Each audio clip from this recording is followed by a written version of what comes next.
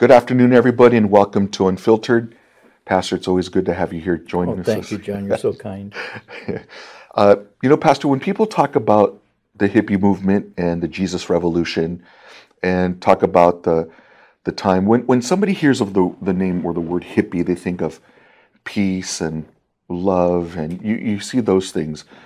But the reality is that a lot of these people that came out of that and came into the Jesus movement were dealing with some really crazy stuff. And I wanted to ask you about that side that's not really spoken about a whole lot when people like yourself are coming out of the hippie movement and gave your life to Christ and the transformation the gospel had in your life and other hippies' life. But I don't hear too much about some of the things that the hippies were going through at that time. You know, during the day that I got saved in the late 60s, early 70s, is when the what were called the hippies actually came into being. And I don't remember it being something that was necessarily contrived. It wasn't something that somebody was standing up and saying, we need to be hippies. So as movements go, it was something that was basically done or occurred, I'd say, in a real organic way. There were so many different things that were contributing to the attitudes of those who were called hippies at that time. We as a nation and even into the world, we're dealing with a number of things that are in many ways very similar to what we're dealing with now. We had a war that was going on, and not everybody was very supportive of that. We were pouring millions into the billions of dollars of American resources into trying to prop up what became South Vietnam. American treasure and blood was being spilt on foreign soil, and many of us didn't see the reasonableness of that. When you have so many things that you need to be dealing with here in the United States, why are we pouring billions of dollars into another country that ultimately, in our case, we saw ultimately did no good? It fell. And we wondered about that. We wondered about the expense of human life, and we wondered about the climate. At that time we were concerned about the fact that our scientists, we call them scientist priests, they all thought that we were going to freeze.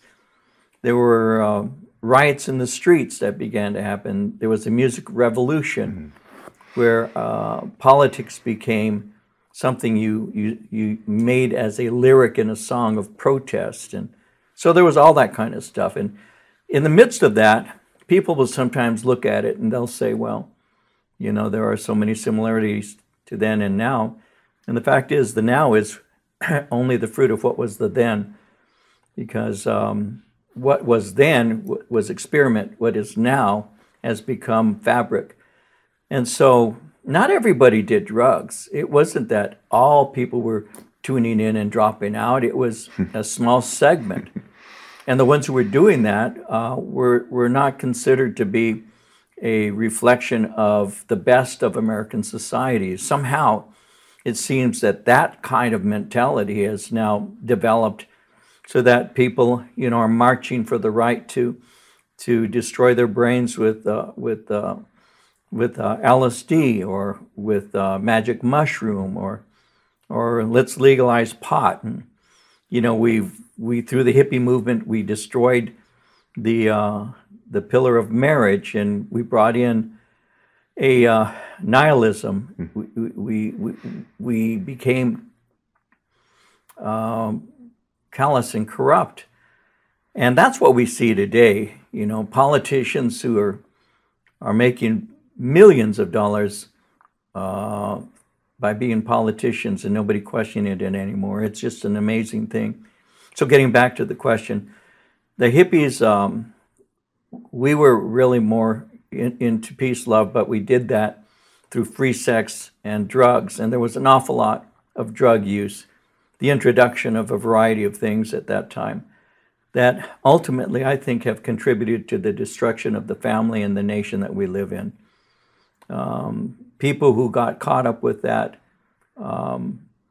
many of them became addicted.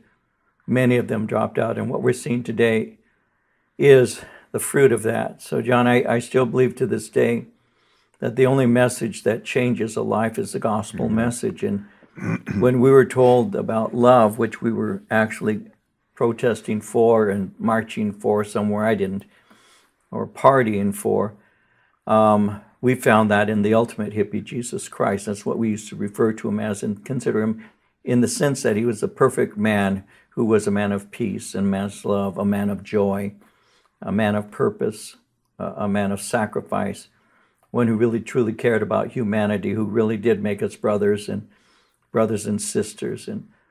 And I think that the thing that people don't talk about very much, they don't mention in this whole hippie revolution kind of thing, was the continual use of drugs and the destruction that it wrought upon our lives and families and relationships. And we haven't learned. This nation hasn't learned. What we want to do is we want to legalize them so we can tax them, because we have a government that is bent on spending money it didn't earn, taking money and using it in ways that none of us would really vote for. They just do it. And so a lot of what we see take place now is just a fruit of the rebellion of the hippie revolution. And the people who at one time were the hippies became the lawyers and then the politicians. And ultimately, many of them became the corrupt leaders of this nation. So we need a revival once again. We need to awaken to these things. And if we don't, this nation can't survive the way it is. And that comes through the gospel. It's the only way. The gospel of Jesus Christ, the only way. That's what changed my life. That's what changed your life and so many people in this church. It's the gospel. We need to preach that and keep that the center of everything we do. Amen. Well, thank you, Pastor, for sharing that with us. And with that, we want to invite you guys to our Sunday morning services at 8:30 and 10:45. And are you in Acts chapter 11? Still in chapter 11? I'll be concluding chapter 11 on Sunday. It's been a very fruitful study. For you, it gives you good nap time. I want to invite you guys to come out and join us. It's been really good. If you haven't seen our services, you can go to our Facebook page or to our YouTube page at Calvary Chapel, Chino Valley, and you can look up all Pastor David's sermons there and catch up. But we do look forward to seeing you come join us in person. Invite your friends and family to join us. Thank you again for tuning in, and God bless you.